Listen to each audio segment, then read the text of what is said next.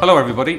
So today we have a Fóram Uisce video as part of SFI's National Science Week, and it's going to be on the curious chemistry of water. So I'm Professor John Stevens from Maynooth University, so I'm going to talk you through some of this fascinating chemistry of water. So water is a very simple molecule in that it has three atoms in it, an oxygen atom and two hydrogen atoms, and you can see its structure here, okay? So we can use some chemistry to split this water molecule up into the hydrogen and the oxygen, okay? So quite simply, we have a water here with some table salt, your sodium chloride in it, and if we just drop in our 9-volt battery, you'll see all the hydrogen gas bubbling off one of the electrodes and a little bit of oxygen gas bubbling off the second electrode. And you can see there's much more hydrogen gas being produced than oxygen, but that makes sense because we have two hydrogen atoms for every one oxygen atom. Now, water is a polar molecule, and you can see it has a little negative charge on the oxygen and some positive charges on the hydrogen. And this polarity is very important for water. It helps it dissolve other polar molecules. And that can be a good thing when it dissolves things like salt or sugar to give us sugary drinks that we like to drink. And it can be a bad thing, I suppose, when it dissolves pollutants.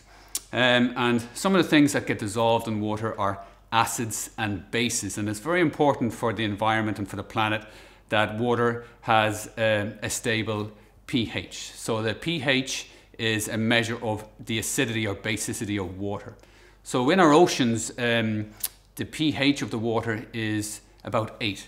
And that's pretty much in the middle. So the pH range goes from 1, which is very acidic, up to 7, which is neutral, and up to 14, which is very basic. So for our oceans, it's around 8, and that's perfect, and we wanted to stay around that. But we do have this phenomenon now of ocean acidification, where it's getting more and more acidic. And that's a problem for wildlife, for the fish, for the shellfish, and so on that's in there. So we'll talk a little bit about acidity and basicity here. So this is a beaker of water, and we all recognize that. Here we have a beaker that has dissolved some basic material in it, and this is just simply washing soda that you can get in the shops. So it looks like normal water to us, but if it's very basic like that, it's quite polluted. And we can't see that, but the fish and the wildlife and so on can feel and sense that, and it can be very toxic for them. But we can do a small chemical reaction here. We have a little indicator here. And if we put in a few drops of this indicator, it should go bright pink. And that shows us that it's polluted really with basic material. You can see that there quite readily. So that shows water how good it is at dissolving base. Something simple like washing soda from the shops. Here we have another solution. And again, it looks just like water, but this is actually acidified. And we've acidified this with vinegar. Again, something from the shops. And you can't see that. But again, the wildlife will know all about that. They'll struggle to survive in an acidic medium like that. And we can test for that using a simple chemical test using what we call blue litmus paper. So this is blue litmus paper. It's blue in colour. But if we dip it in this solution, it should go red if it's acidic.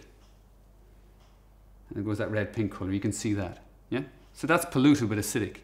And again, we want to avoid that happening to our lakes, our rivers, and our oceans.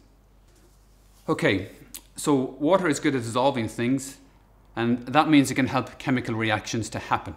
And one of the reactions we might see in water is if our oceans become acidified, that acidic environment is not good for shellfish and so on, where that acid can react with the carbonates and so on in the shells of the shellfish.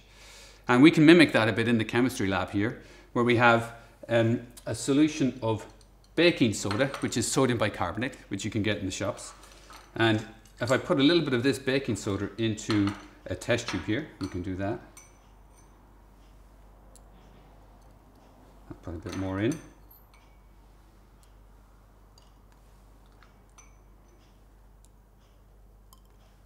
Like so.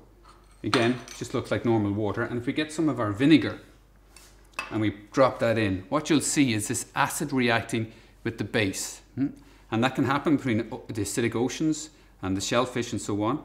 And what we'll see is the product of that reaction is carbon dioxide bubbling off. So if we just put in a little drops of vinegar, we should be able to see. So we can see that's bubbling off. So that's an acid-base reaction happening right there. So one of the causes of this ocean acidification and the acidification of rainwater is the dissolving of carbon dioxide. And the water in our oceans are a sink for this carbon dioxide, and we need to be very careful of this into the future.